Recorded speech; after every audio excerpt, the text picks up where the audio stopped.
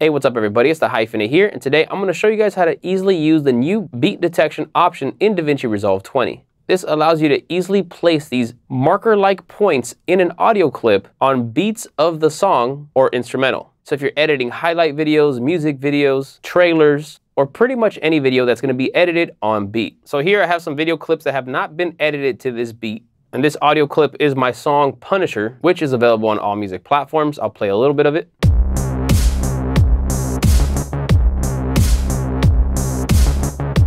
So in order to use beat detection, all you have to do is right click on the audio clip, and at the bottom of the menu, you'll see Show Music Beats. Click on that, it'll analyze the clip, and if I zoom in, you can see it essentially found the beats on this track. Let's go ahead and play it and see if it's accurate.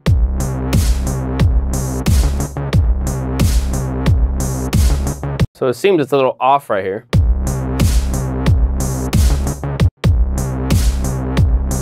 Like this one here is not on a beat. Here we have a kick, snare, and then the next kick is over here. It placed it before that, though here it goes back to a snare. So these two are off. Let's go to a different part of the track to check it out. This one's pretty accurate here. That's because I think I have a simple pattern.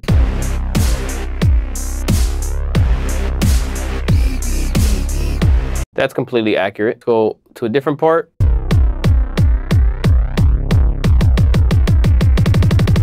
Yeah, it seems pretty accurate there. Let's go to the beginning part.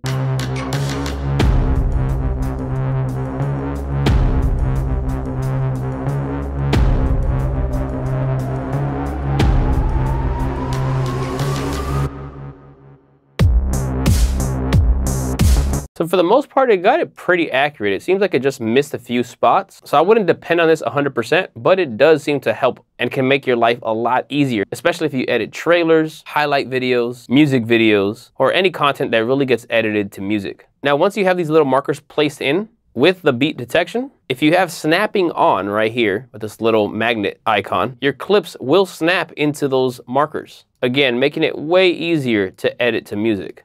Let's see how well it does with more ambient music that doesn't have drums.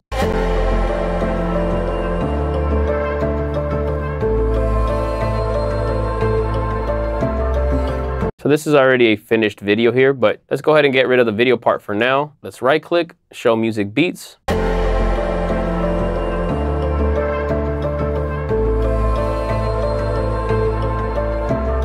So that is very accurate. This is working really well. So you don't really need something that has a lot of heavy drums. It just probably won't work well with score music or soundscapes. You'll need something that at least has some rhythm to it.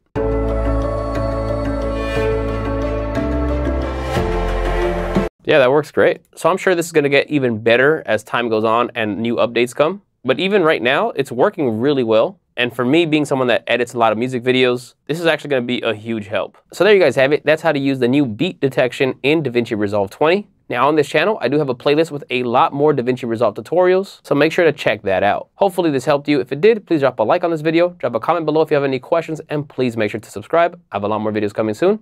I'll catch you guys on the next one. Peace.